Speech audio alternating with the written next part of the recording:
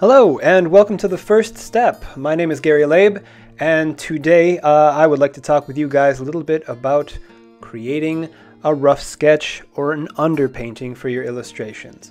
What you see flashing before you is an illustration that I'm presently working on, and I'm hoping to break this down into several tutorials and cover a wide range of stuff in a little bit more detail than I can in just a single video.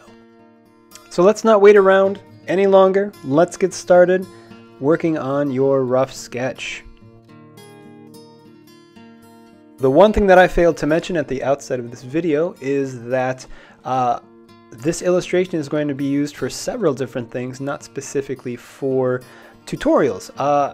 It'll also be used as an illustration for a book that I'm currently working on called Rune and the White Raven, as well as being featured at the Sketchpad Gallery in San Francisco starting March 11th at the 100-100-100 show, where they plan on having 100 artists and their work featured in their amazing gallery. So be sure to check that out starting March 11th in San Francisco if you are in the area. So moving on to the sketch itself, when I started this, normally I would have started with a series of thumbnails to see what would work and what would look the best. In this instance, I actually had a really good idea in my head for what I wanted to see. I just needed to be able to translate that to the page. So what I did, I needed reference for a great horned owl, which I found on Pinterest. Thank you, Pinterest. And I'm sort of drawing from that as I draw from that to set up the scene. You'll notice that I'm making a lot of little fiddly adjustments. It's because I didn't want to exactly duplicate the owl from the image that I'm using. So I'm manipulating the size, I'm manipulating the pose just a little bit, and I'm also trying to find the right scale to fit the owl and then the other two figures into the scene. You'll notice also that I'm changing the size of my brush quite frequently. I'm using the bracket keys on the keyboard as my shortcut keys in order to do that on the fly as I'm working. And I'm not trying to get into too much detail with the sketch. I'm just blobbing in general shapes to give a strong read from when the image is actually shrunk down. So there's a lot of good ways to start a sketch like this, and this is just one of the many ways that I use to start my sketches.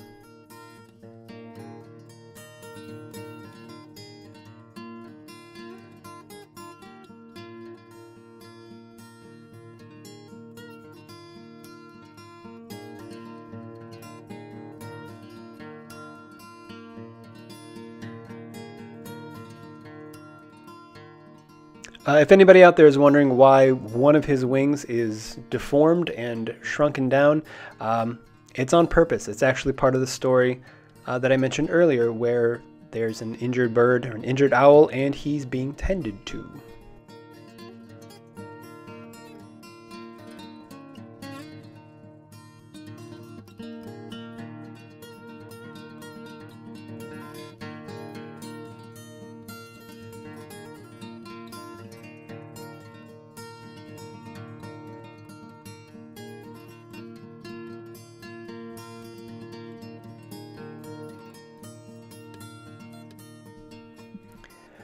I'm getting really fiddly with the details in this area, mostly because I want it to be perfect, but I also want I'm trying to delay actually moving on to the other two figures, which I still have rolling around in my head. I'm not exactly sure how I'm going to start them.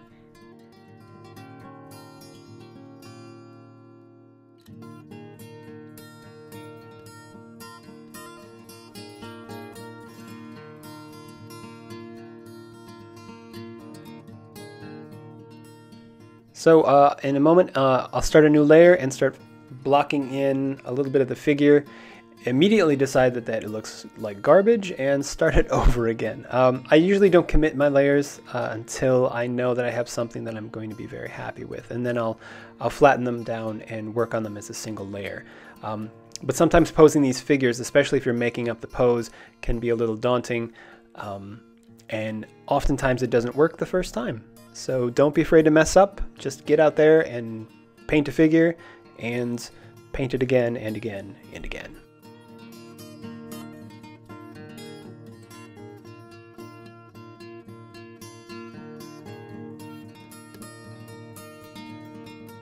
As you can see, I am still having trouble figuring out how to put in that second character and what pose I want to go for, so I have an idea while I'm noodling on the owl again that I will put in the ground, and hopefully that will help dictate where the character will be, the pose that she'll be in, and maybe give me a little bit more of a starting point than I had previously.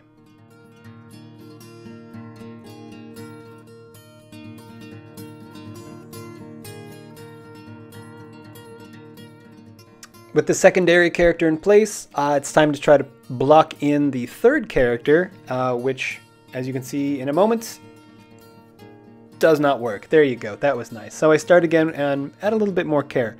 I had switched brushes for some reason and realized quickly that that wasn't going to work out as well as I'd hoped. So I'm going in with the brush that I've been using throughout this entire process so far. And I'm taking a little bit more care in the actual sketch itself.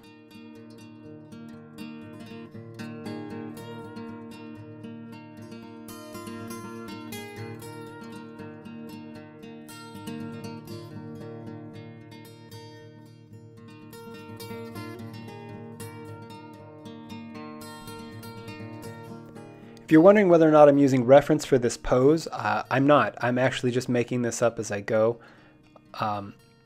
However, I would point out that at some point in my career, I must have done a pose similar to this that I'm remembering or drawing from in order to make this look believable as a pose.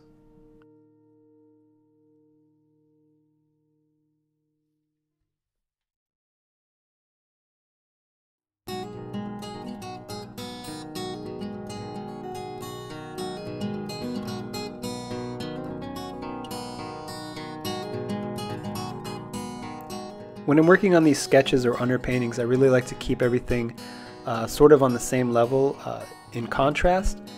And then when I'm color picking, I'm just color picking the different shades of gray that I'm using. So there's a light gray, a dark gray, and then maybe a slightly lighter than the background so that I can sculpt out details while working on the figure.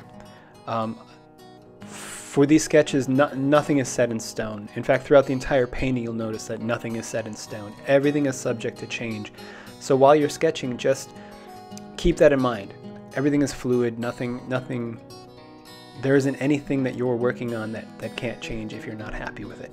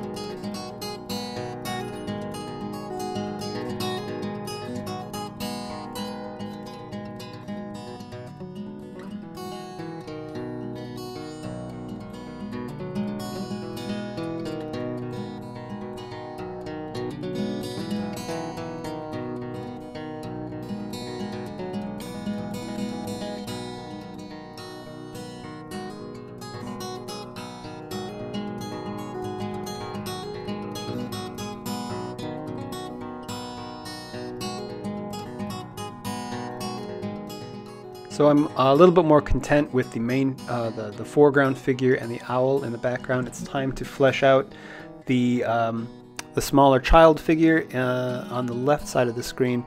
I'm making this up as I go. This is another one of those sketches, or another one of those poses that I'm just trying to figure it out without using reference. I tried looking for reference, but it's very difficult to find the exact thing you need, and some artists will actually pose and take photos of themselves, but I am a larger person, so this did not work so well for me. And in general, I find children much more difficult to draw than adult characters. With adults, you have the opportunity to create a lot more character in body proportions and stuff, and if you're trying to draw a proportionate looking child, it becomes a lot more difficult to make it look believable. Fortunately, as this is a fantasy piece, I have a little bit more leeway. Proportions don't have to be completely realistic or exact. And like I said earlier, while drawing and painting, nothing is set in stone, especially in Photoshop. And I will point it out a number of times where things change, oftentimes for the better.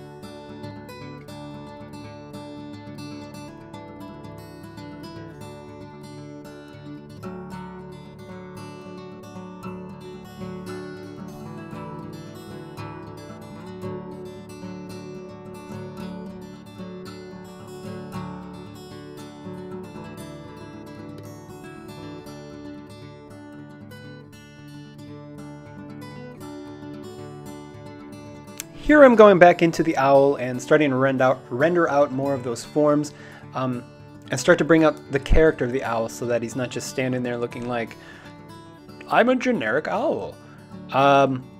It's important, as I mentioned in other videos, that you, while you're working on characters, while you're designing characters, to sort of come up with a backstory, answer questions, or ask yourself questions and answer them as you're working on them.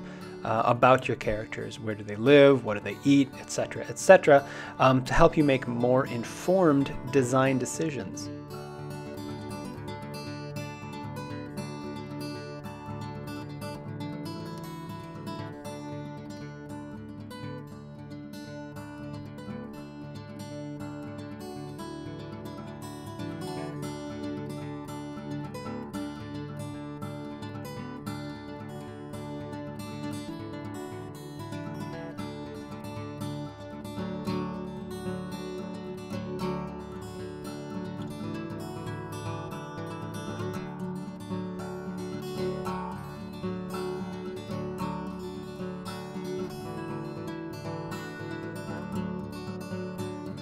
And now we start getting into designing the background, which for me is probably one of the most difficult things to work on.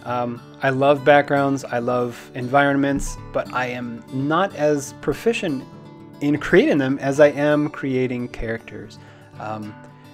So I start out by throwing in a bunch of trees. I'm looking at reference while I do this, and you'll notice that I will start completely over. I realize that in drawing these regular looking trees in the distance, I've in fact made a giant owl and two normal sized people, when in fact it's a normal sized owl and two tiny people. So I will be deleting or getting rid of those layers that have those trees in just a moment.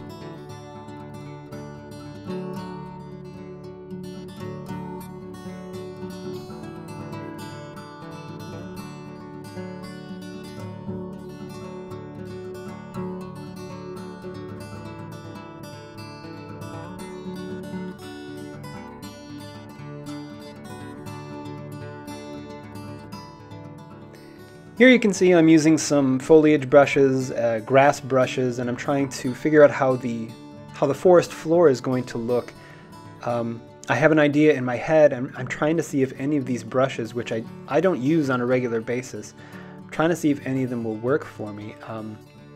Ends up that they don't. And I will go back in with the brush that I've been using the entire time once I figure out the background, and go in and just paint it all by hand. And I'm okay with it. It's not frustrating because this is sort of part of the design process. It's exploring and seeing what works. So don't be afraid to try things.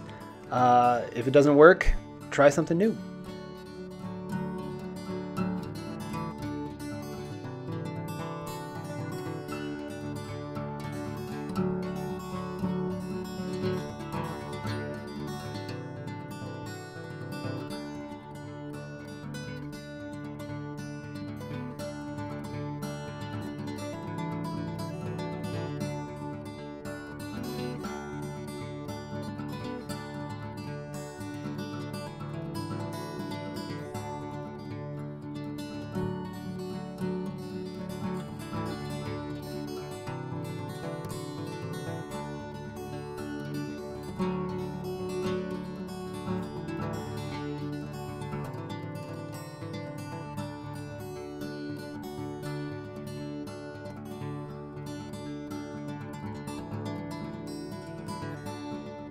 I'd actually forgotten while I recorded this that I was super confident in this background and these grasses, and I'm like, this is it.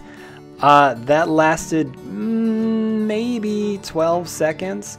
The ground wasn't working, so I'm trying another type of brush, which I can't make work the way I want it to.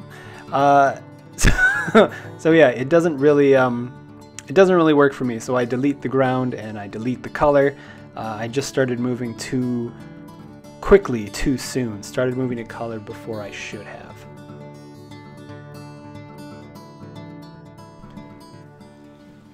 So now I think I've got this figured out. With the background, I realized that they all look not as proportionate as I want them to. So I start carving out the background a little bit more, painting over the original tiny trees in lieu of gigantic tree bases to give the feeling that the owl is a normal-sized owl, just injured, and the two figures helping him are tiny people, namely gnomes.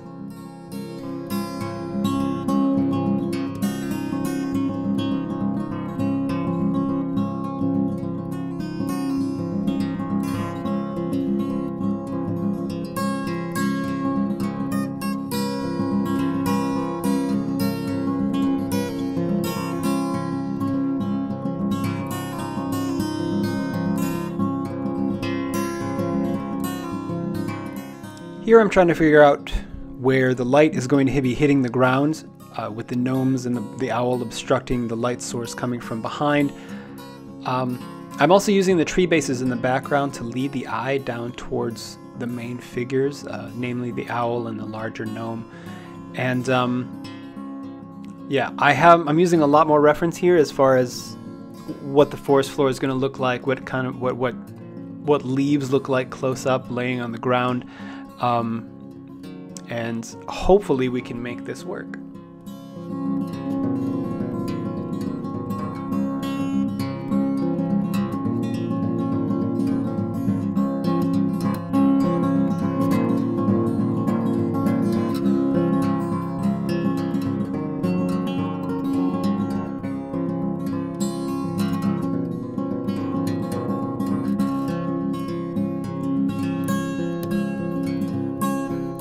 So this is the end of the first little episode in this series for this illustration that I am calling Healing Touch.